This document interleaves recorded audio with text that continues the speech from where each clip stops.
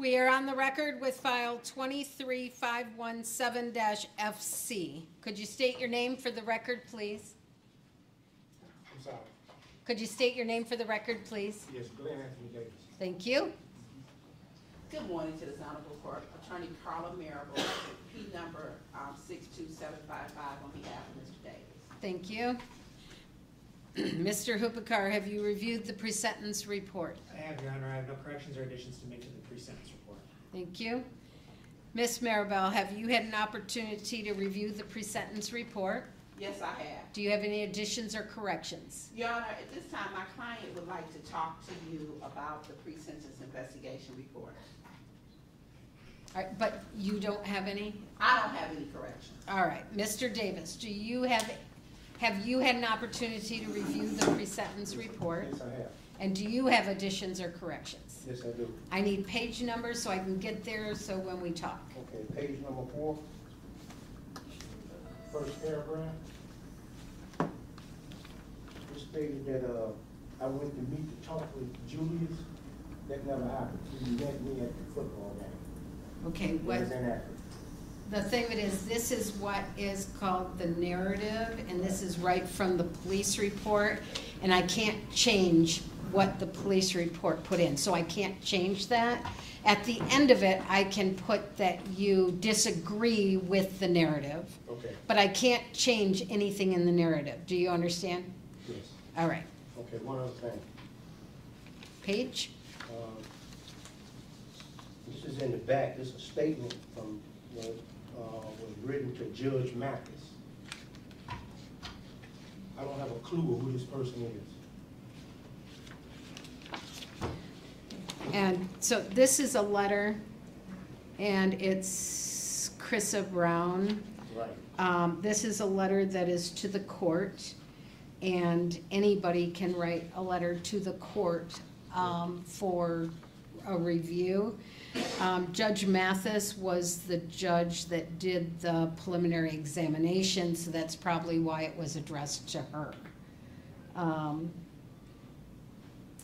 I read all letters that come in. If they're in from either the people or the defense, whatever I get, so I can't change those. Those are just letters. You're saying you don't know who it is and you don't want it included? Is that what you're saying? Exactly, because I don't, this is really, from my point of view, it's like implying that I was engaged in another criminal activity. That's what he said. Mr. Hubakar. I think that the victim's representative statements and the crime victim's impact statement are properly included in the pre-sentence investigation and part of this record. All right, so I'm going to deny it because I can't do anything about that. It's allowed. Well, Your Honor, in this particular case, that particular letter, and okay, so what the prosecutor said, the victims of the crime, you know, is presented in the pre-sentence investigation report. This letter is from somebody that's unknown. He's not charged with it. The court didn't have jurisdiction over this case. The case is just a letter from somebody who might have saw this on TV and decided to write a letter. But he'd never been charged with it. I don't even think there's even ever been an investigation into it. So it's a letter from some unknown person about something that there never was an investigation in. There never was he was never, indicted on it or charged with it. And I don't even think the police know who she is. So that's why he's objecting to it being part of the official record when it has nothing to do with the case. I guess I don't know exactly which page they're talking about. I was looking at the statement that was sent to the victim's representative. Do you have a page number? No, this was this is an outside letter. Hold on one second. If you look all the way to the end, it's a Chrissy Brown from Kalamazoo, and it is to the Honorable Judge Paula Mathis, and it's the state versus Glenn Davis. There's also behind that is the victim impact statement. They're saying this letter is from somebody about a whole different case. I don't have an objection with that, Judge. I was talking about the victim impact statement, which is the page that follows that. The victim impact statement is, by law, it goes with the information. But this particular letter is, he's never was charged with it, there's never an Well, investigation. We'll take it Yeah. out. Okay, thank you. Anything else? Yeah, before you pronounce it? Nope, I'll get to you. Oh, okay. Any changes No, for no, the let's say pre? no, miss. All right, thank you. Anything to say before sentencing? Yes, Judge, I do have a letter to read to the court from Julius Muhammad, the son of the deceased in this case. My dad was the first man I ever loved. He was more than a father to me. He was everything. Everyone is telling me to be strong and keep my head up, but y'all see that the impact my dad had made on this community and the hearts and minds of people across the world. People that only meet with him for a short period of time are sad and crying, so imagine how broken I am. I had him my entire life. The older he got, the wiser he became, and so as he grew, I and we grew together. He could call me and ask for advice, and he would always say, "Son, I'm learning so much from you. Look at my son, Big Bad Farrakhan."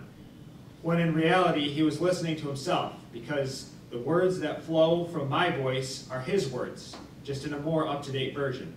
I would always tell him, "You need some me time," because he always had a child with him. I would call him on his free weekends and ask, "What are you doing?" And he would be like, "Well, I decided to get the boys." I'd be like, "Are you serious?" See, my dad loved his family.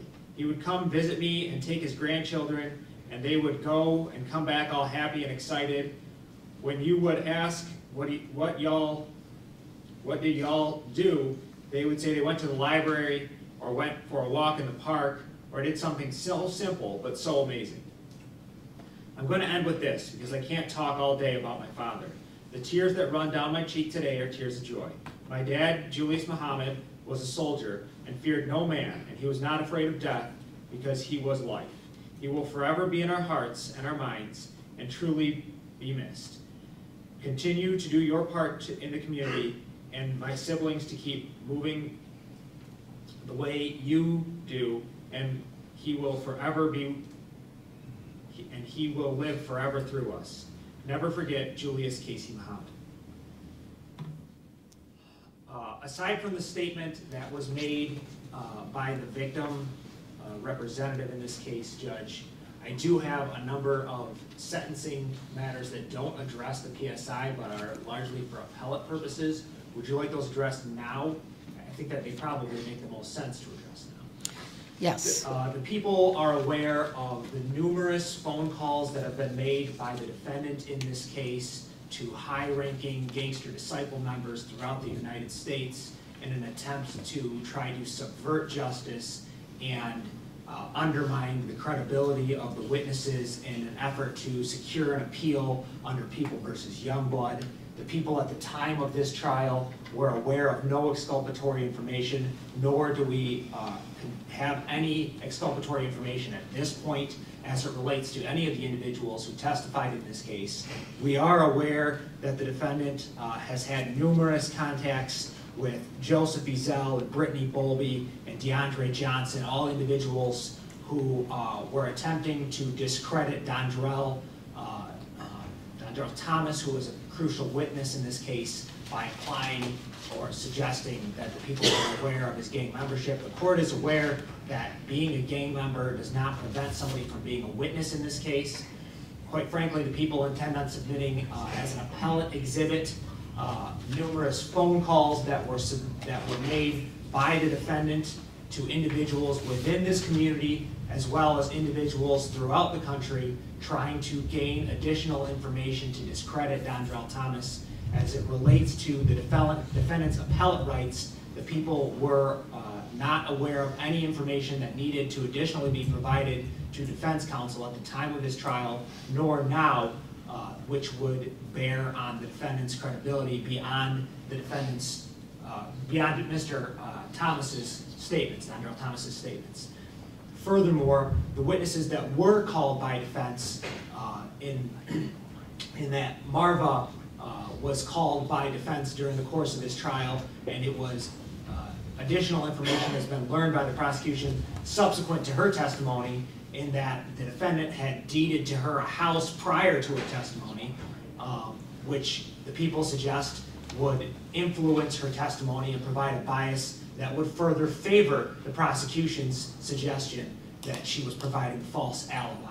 Ultimately, the jury came to the same conclusion that the defendant was providing false alibi. Given that the defendant was convicted of first-degree murder, we know what the sentence will be as is required by law. The remainder of this argument is placed on the record for appellate purposes. Thank you, Judge. Thank you. Ms. Maribel, anything you'd like to say before sentencing? Your Honor, my client, he believes that he's innocent. He wants to address the court about his innocence, and he does plan to appeal this particular conviction, which is his legal right. I'm unaware about any phone calls or anything.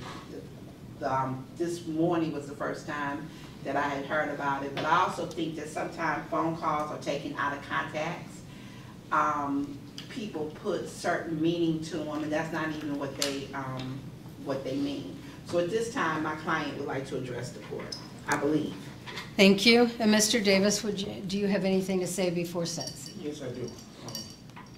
First of all, do you mind if I speak on what he was speaking of? You may. I don't suggest that. If it's going to appeal court, I do not suggest that you do that. No. Address the issue of the trial. Okay, well, all right. Good advice. Okay, well, the issue with the trial is,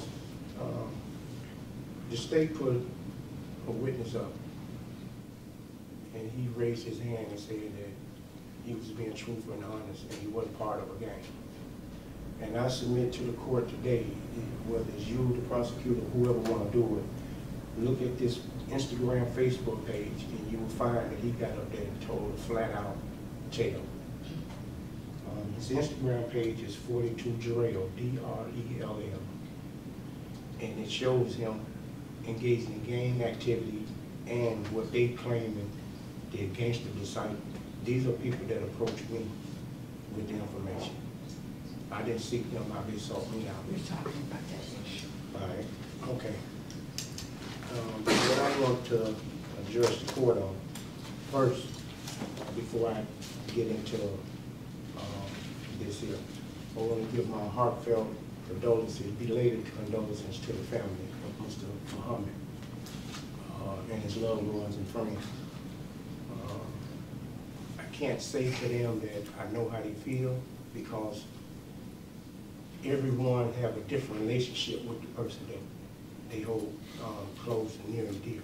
So my heart goes out to them for their loss, and I want them to know that. However, I'm going to say this, and it's not to take anything away from what I just said. The state got the wrong person for this crime. With that said, Your Honor, I want to make an oral motion, if I may. Motion for a directed verdict for you to authorize your discretion. Motion for a directed verdict to set aside the jury verdict. Mr. Davis, your attorneys did that at the time of trial. I denied that then, and because you do have an attorney, you can't make motions like that.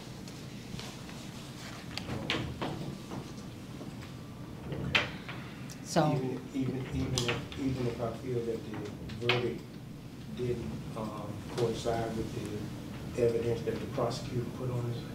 correct. Even if you don't believe that, because your attorney did that for you at the time that it was proper to be done, you can't come back and do it again yourself, because it's already been done, it's already been denied. Okay. That's it. Thank you. Thank you. As to charge 3 and charge 4, 2 years to 2 years at the Michigan Department of Correction, with 448 days credit, $136 state charge. As to charge 2, 76 months to 50 years at the Michigan Department of Correction. That must be consecutive to charge 3 and 4,